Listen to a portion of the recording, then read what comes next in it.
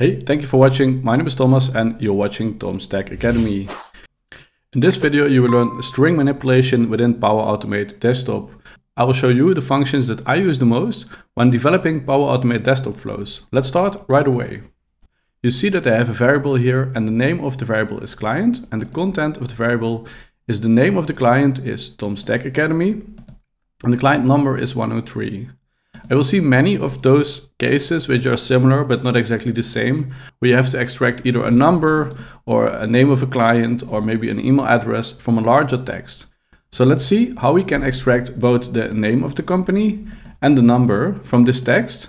And let's also see how this flow still works in case the number of characters here is different than Tom's Tech Academy. So for example, there is a company with a name with only 3 letters, or there is a number with 4 digits. So let's start right away. The first function that you can use is Get Subtext. I'm going to add this one right now. So you first have to appoint the original text, which is going to be client. And then you have to use the start index, or you can just say start at the beginning of the text. So I'm going to use the starting character. And if you count this text, you will see that Tom's Tech Academy starts at character 27. And then you can choose whether you want a specific number of chars or you just want to have the end of the text. I'm going to go for a number of chars and I'm going to take 17 characters and that's exactly the length of Tom's Tech Academy. Then you will see here variables produced and this is where Power Automate will store the text that it has extracted from the larger string. Click Save. And then I'm going to add a display message, this one, put it here. And I'm going to display the result of what we have just done. So I'm going to display subtext on the screen, select, click Save, and let's run the flow. And now you will see Tom's Tech Academy. And of course we can do the same with the client number, which is 103. But you will recognize that if the number of characters of Tom's Tech Academy changes, this string is always going to take 17 characters, so it's not going to work anymore for shorter or longer names. So Get Subtext certainly has use cases where something that you want to extract always has the same length. And for all the other use cases, I'm going to remove Get Subtext. And I'm also going to remove display message. We're going to go with another activity. So go again to text. And that's crop text. And crop text is not working based on the amount of characters, but based on the text that is in front or after the text that you want to extract. So let's again define the original text. That's going to be client.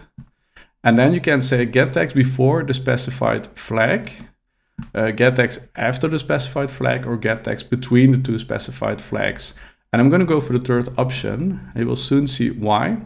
And now we can define the start flag and the end flag. And for the start flag, I'm going to say the client is colon, space, don't forget the space. And the end flag, that's a comma.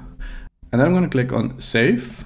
And again, I'm going to add a display message. So let's now go for cropped text, press select, press save, and let's see what we get on the screen. Tom's Tech Academy. And let's now try to change the number of characters of this client. So let's say that it's not Tom's Tech Academy, but Thomas Tech Academy. Let's run our script. And you will see that even now the text extraction still works. Okay, if you also want to extract the client number, let's take another crop text. Let's take this one. The original text is equal to client. Get text after the specified flag, because you see that 103 is at the end. So I just want to take everything after client number is colon. And press save. I will see that the text will be stored on crop text 2. So I'm going to add another display message. Message to display is cropped text 2. Let's run our script. Thomas Tech Academy, and the number is 103. I will see that even if the length of the number changes, this script will still work. Okay, let's remove this part and let's continue with the next function. So there are situations where you have a number of enters before the text and maybe as well a space and a few enters after the text. And especially if you work, for example, with Excel, but also with many other applications, these kind of cases are quite annoying. So I'm going to press save. You'll also see here that that the space becomes visible. So what can we do to remove all the white spaces at the beginning and at the end of the string? There is a very easy function for this. So go again to text and then search for trim text. That's the one that we're going to use.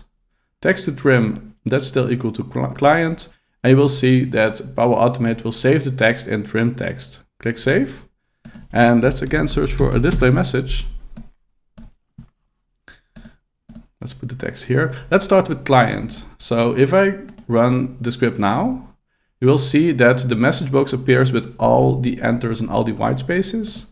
And if I now change the value from client to trim text, you will see that all the white spaces have disappeared. So now we only get pure text without all the white spaces. Let's remove again these activities. And then let's continue with the next activity. So go to text. And that's an activity that I use quite a lot to either replace or remove text. Replace text. And let's say that we want text to parse. That's going to be client. And text to find, this is Thomas Tech Academy. Replace with, let's replace Thomas Tech Academy because it's wrong. Let's replace it with Tom's Tech Academy. And you will see that Power Automate automatically saves this variable in the variable replaced. So let's put that one in the message box. Before we do that, let's still add the trim function because you can of course use multiple functions. So we want to trim replaced. And we'll see that Power Automate will then save it in trimmed text. So let's again use a display message. And then let's put in the screen trimmed text. And that's the combination of both the replace function and the trim function. Let's run a bot. The name of the client is Tom's Tech Academy and the client number is 1034. I use this function quite a lot to replace text. Then let's remove these ones again. Let's also remove the white spaces here. And let's continue with the next function. So go to text and search for reverse text. And this is an activity that I don't use a lot. Text to reverse, that's client. And this text will be saved in reverse text. So let's put that on the screen.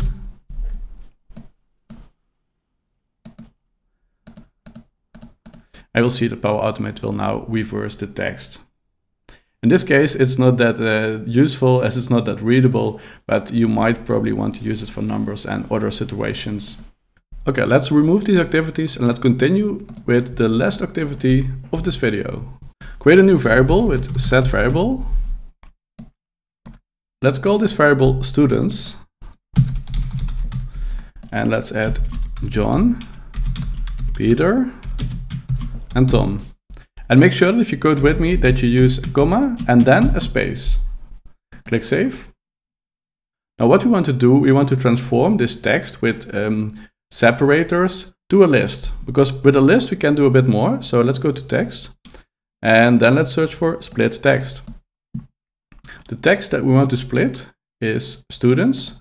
And we want to split it based on a custom delimiter, which is comma space. And you see that there is a variable produced, which is text list. So click on save. And the students have now been saved in a list, which is text list. And that's a list that we can iterate through. And we can do that with a for each activity. So take the for each activity. And then the value to iterate is text list. And if you iterate to this list with the for each activity, you can do something for any of these items.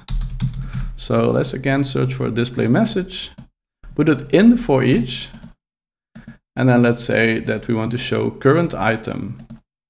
Now if we run the script, Power Automate will show the names of the students one by one. So we are now showing a message box, but we can as well do something else, maybe send an email for every student. So let's run the script.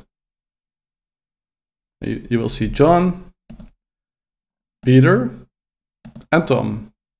I made this video to give you a brief overview of all the string activities in Power Automate Desktop. I hope it was useful for you. If it was, please give it a thumbs up and don't forget to subscribe to my channel.